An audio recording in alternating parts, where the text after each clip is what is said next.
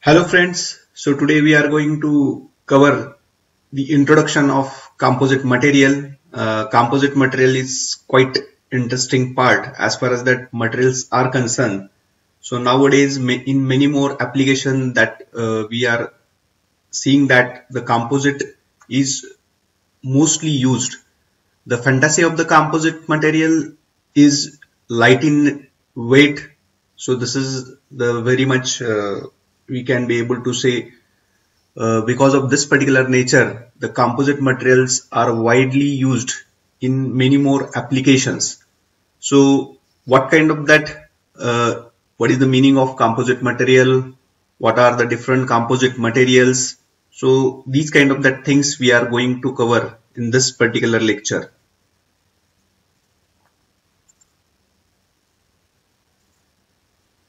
So the contents of today's lecture, that is the definition of composite material, then the classification of composite materials, then what are the natural fibers and synthetic fibers, then the classification of natural fibers, then cellulose fibers, then what is the meaning of synthetic fiber, then materials of the fibers. So we can be able to use the different kind of that materials for the fibers, and those materials we are going to see in the detail in this particular content. Then the continuous and discontinuous fiber. So this is actually the nature of the fiber. So we are going to cover what kind of that different types of the fiber natures are there. Then the continuous and discontinuous fiber. Apart from that, what are the composite structures, and then the advantages and disadvantages of the composite material. So today's lecture is quite interesting because all the introductory part related to the composite that we are going to cover. So I hope that after this particular content that you can be able to understand what is the meaning of the composite material and what kind of that different kind of that structures of the composites are there, and how this particular composite material is having the differentiation from the metals. So in the further lectures also we are just going to cover the basic comparison part related to the metals and composite, and this is very much important to understand related to the different types of the materials, what are its properties, what are its behavior, and how this particular composite material is manufactured. So all those contents will be there in the further lectures. So first of all, we will just see what is the meaning or what is the definition of the composite material. So there are few examples are also there. So based on that, you can be able to try to understand what is the meaning of the composite material. So what is the meaning of composite material? So basically the material system which is composed of two or more physical distinct phases.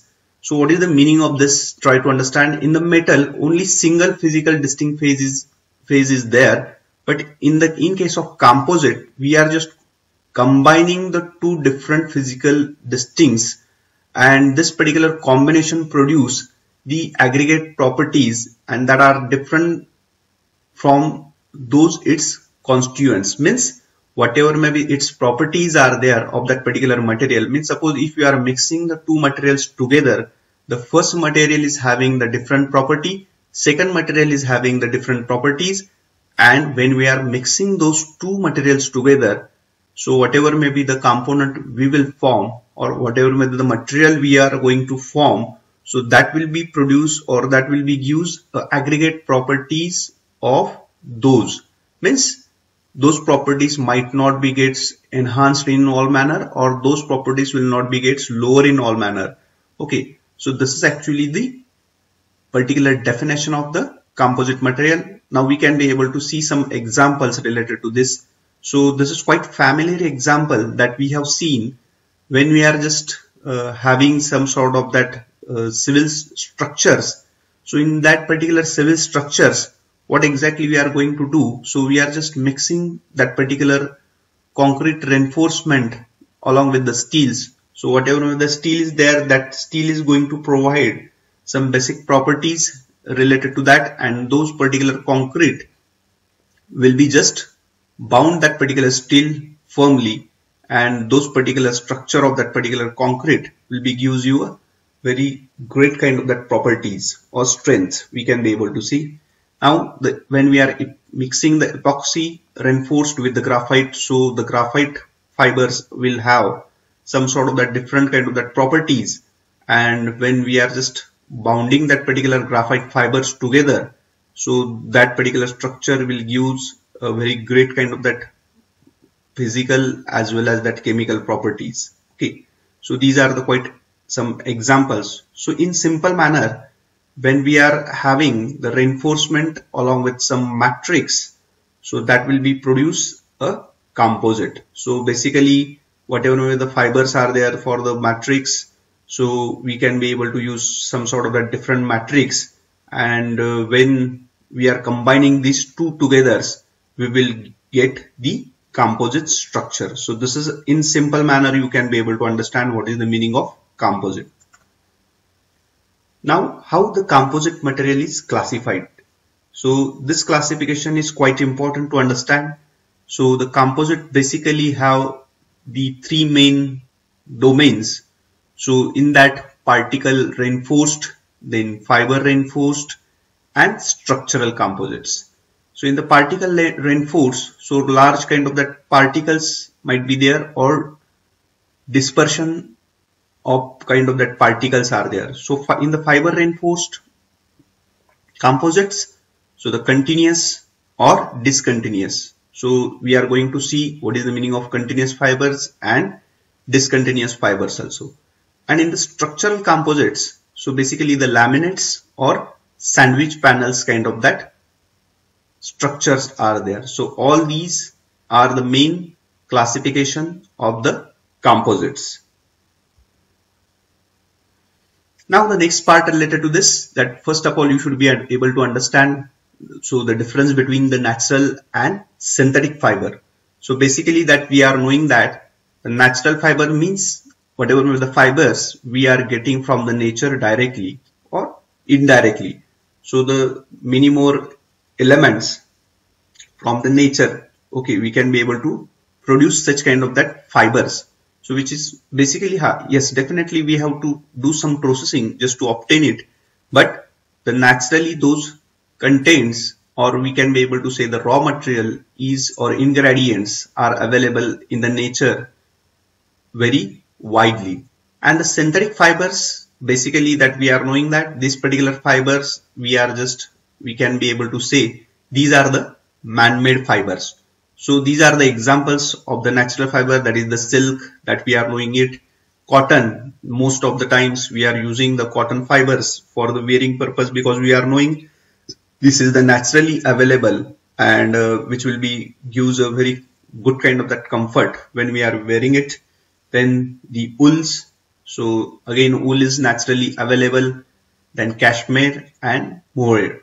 Then the synthetic fibers, so these fibers we are just manufactured in the textile mills. So these are, we cannot be able to say these are the very natural fibers. So this is basically comes under the man-made fibers. So rayon, then nylon. So those nylon kind of that wires that might you have seen. Then the acetate, then acrylic and polyester. So that we are knowing that there are some sort of that acrylic plates and all those things. So basically these are the deals with the some sort of that synthetic fibers. Okay, now in case of natural fibers, how the natural fibers are classified, that is again important to understand. So the vegetables and cellulose, so these are the natural fibers that we are knowing. So we are getting the natural fibers from vegetables or some sort of that cellulose, or we are getting the natural fibers so from the animals or some sort of that proteins and the minerals. So these are the main three elements from where we are getting the natural fibers. And now what is the meaning of cellulose fibers? So cellulose fibers, that cotton that is having, we are getting that particular cotton from the some sort of that vegetable fibers, so which is quite strong, tough, flexible, and most of the time this is having the very fantastic property, that is it is deals with the moisture absorbent properties. So this is the related to the cotton fiber. Then rayon. Rayon is again we are getting which will becomes under the cellulose fibers. So rayon is the chemical altered cellulose, which is very soft in nature and which is having the versatile properties. Then cellulose acetate, it is the chemically altered to create an entirely new compound not found in the nature. So basically it is not directly found in the nature. It is having some sort of that chemical treatment on it just to produce it. Okay. Now synthetic fibers. So basically nylon, that we are knowing the properties of the nylon. This is most durable in the man-made fibers. So whatever may be its durability, it is quite high and it is extremely light in weight. So basically those nylons fibers, most of the times that swimmers costumes are manufactured with this particular nylon fiber. Then the polyester, basically again we are using some sort of that cloth of the polyester, and which is again the widely used the man-made fibers. Then the acrylic, that is very much light in weight, soft and resilient fiber. So many more nowadays you can be able to see some sort of that photo frames or some sort of that, we can be able to say that particular nameplates, those who are manufactured with this acrylic. And last is the spandex. Okay, so the spandex is having very high or great kind of that elastic properties. Now first of all, you should be able to understand what kind of that different materials that we are using as an fibers, and basically these are the contents that we are going to see thoroughly in the further part. Okay, so the first of all is the glass fiber. This is most widely used filament, that is the glass fiber. Many more mixtures that, or many more studies that you have seen that glass fiber is widely used in the nature, or many more times that whatever may be the composite structure that you have seen, one of the element is the glass fiber. Then the second is the carbon fiber. Again the carbon fiber is having very high elastic modulus. Then next is the boron fiber. Again the boron fiber is also having very high elastic modulus property. Then in the polymers that we have seen about the Kevlar fibers. So basically the Kevlar fibers are quite tough in nature, and for the bulletproofs, some sort of that shields or some sort of that bulletproof jackets, the Kevlar fiber nowadays are widely used. So you can be able to see some such kind of that application for the Kevlar fibers. Then the ceramics, so SiC and Al2O3 aluminum oxide, that is used as a ceramics. And basically these all fibers we can be able to compare with the metals like a steel or aluminium. So aluminium, which is having a light in weight, and the steel that we are knowing, the steel is having very high kind of that strengths.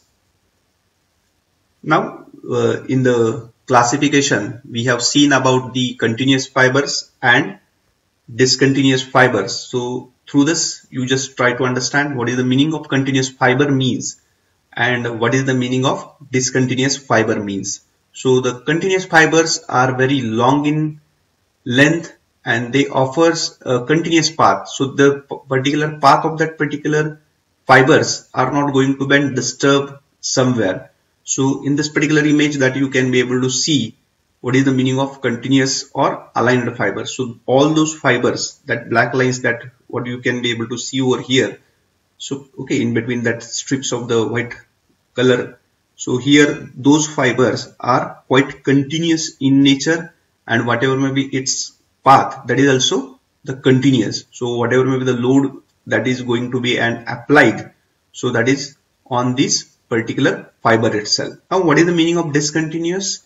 So these are the discontinuous but aligned fiber. Aligned in the sense the alignment is quite proper, means in one direction itself. So the direction of that particular fiber will not vary, but the fibers, what fibers you are going to see in this particular image, so those fibers are not continuous in nature, but it is aligned. Aligned in the sense it is just mounted in one direction only. Okay, so here you can be able to see, if suppose if we'll compare, this is as an y-axis. So here also the fibers are aligned. Here also the fibers are aligned. So all fibers are wounded in one direction only. But these are the continuous and these are the discontinuous. Means fibers are not having the continuous path in this. Now the third, that is the discontinuous and randomly oriented. So the fibers are discontinuous in nature, but here we cannot be able to see any alignment. So in whatever maybe the direction is available. Okay, so in any direction when we are wounding these fibers together, this is called as a randomly oriented fibers. So actually the main types are the continuous and discontinuous, but according to its alignment, we can be able to say the fibers are aligned fibers and the fibers are randomly oriented fibers. Okay, so I hope that this is very quite clear to you. Now discontinuous means which is having very short in length, and basically its length to diameter ratio is generally 100. Okay, so you can be able to understand the diameter is quite less in this. Now basically the composite structures. So one more part that we have seen, the laminated sandwich kind of that particular the classification in the composite.